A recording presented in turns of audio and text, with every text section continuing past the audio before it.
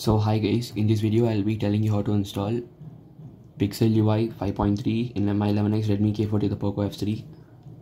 So the prerequisites are, you need to have an unlocked bootloader, you need to save an MIUI ROM but that's not mandatory, and you need to remove your Google accounts, you need to remove your MI account if you are on an MIUI ROM, and remove your password and security. Once all of them are done, you need to be having these three files in your internal storage: the pixelui 5.3 ROM zip, the firmware part of your firmware part, and the TWRP image, latest one. Once you have all of them, reboot your phone into recovery by pressing the power up button once you reboot. Once your TWRP is booted, head into wipe, advanced wipe, select your Dalway card cache and swipe to wipe. Once that is done, go to home, install, and then select your firmware part first. If you are in a different ROM, you will have to flash this. So do not check anything else, this is fine to confirm flash.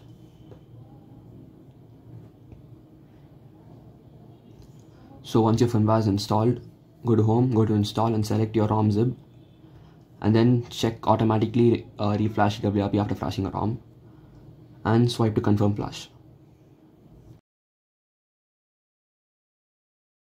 So once the image has been flashed, check for errors. The step 1 and step 2 is successfully flashed, and the TWRP has also been successfully flashed, and the fail to mount errors can be ignored. And now head into wipe, format data, type in yes.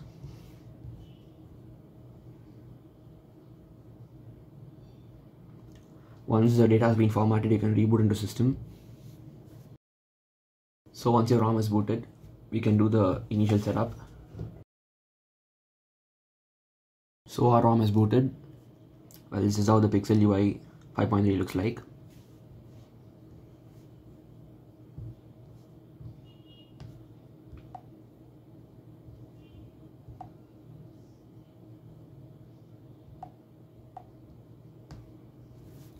And this is how the settings app looks like. And let's head into the device options, and the Android version is 13.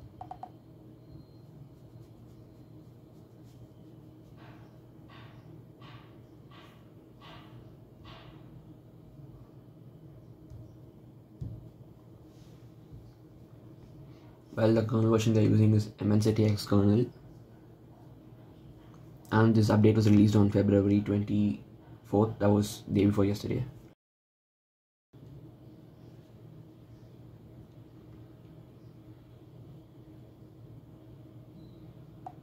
And the opening and closing is pretty smooth.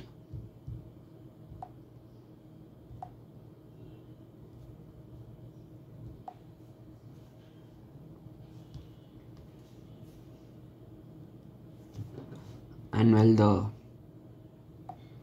these looks good. The animation looks good. The way it comes and the way it goes, the animation looks good. And let me just show you the performance of this ROM. So we also have the Dolby Atmos pre-installed in this ROM, which is pretty good. So we can be using this and there's no problem for Dolby Atmos. And now let's have a quick Geekbench test.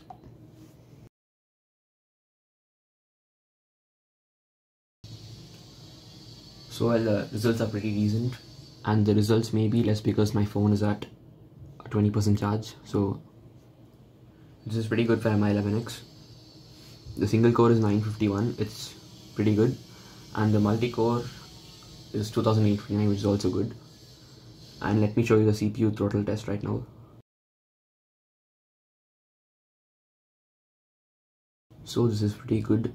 These falls are because the performance might be a little low when your ROM is installed. It might take 2 to 3 days for your kernel to adjust with your ROM. So if you test your ROM immediately after it's installed, the performance may be a bit less. So this is also pretty good. And here's a smooth sliding here. The sliding is pretty smooth. And you have to flash G apps, I guess. Some apps are in there. And we have pretty good widgets. We have the weather widgets, settings, and many apps. and these widgets look pretty cool.